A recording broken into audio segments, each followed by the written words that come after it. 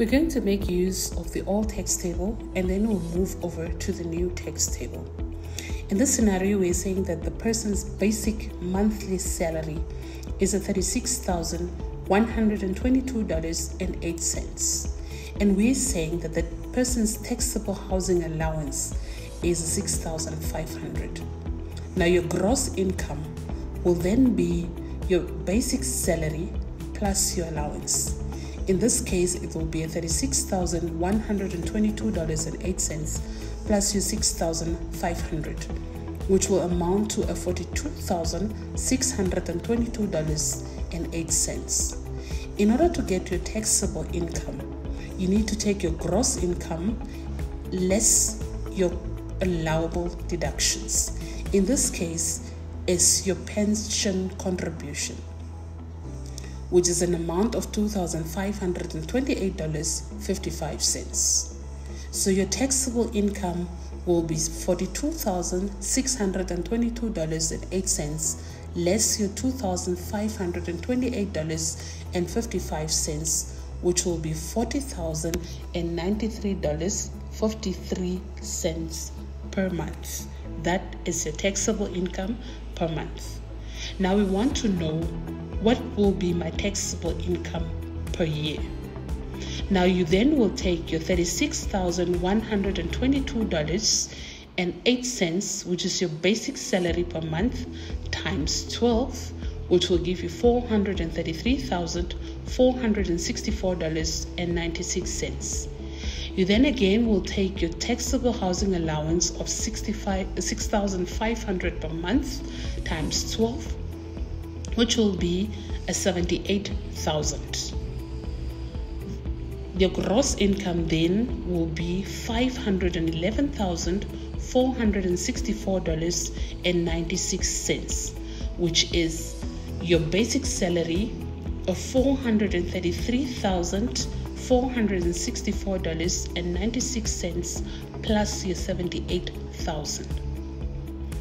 Now we then said that in order to get your taxable income, it will be your gross income less your allowable deduction.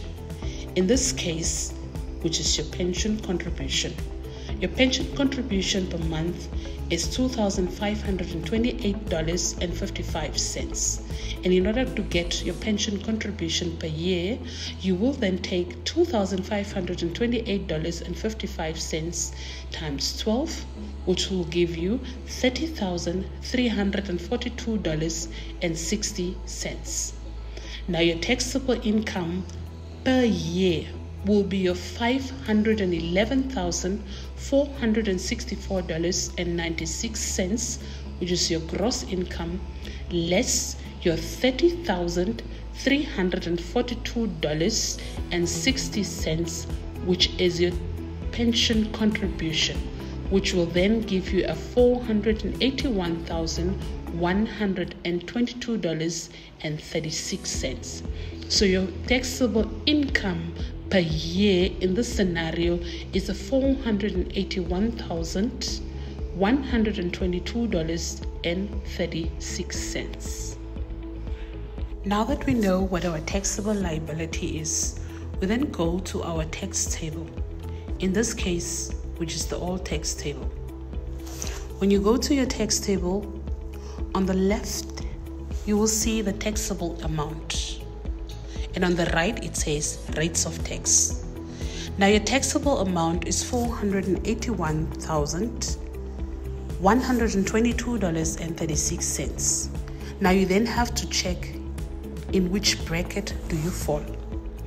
You will see that you fall in a bracket that says that it exceeds a 300,000 but does not exceed a 500,000.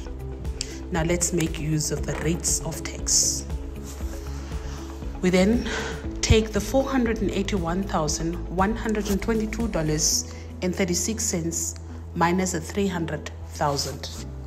You will then get $181,122.36. You multiply that by 28%. You will then get $50,714.26. you take the $50,714.26 and then you add a $59,000. You'll then get $109,714.26. That will be your taxable liability for the year. Meaning on a taxable income of $481,122.36, you're supposed to pay tax of $109,714.26. Now, how much will I pay monthly on that amount? You will take $109,714.26 and divide that by 12, which will give you $9,142.89. Meaning on a monthly basis, you're supposed to pay $9,142.89.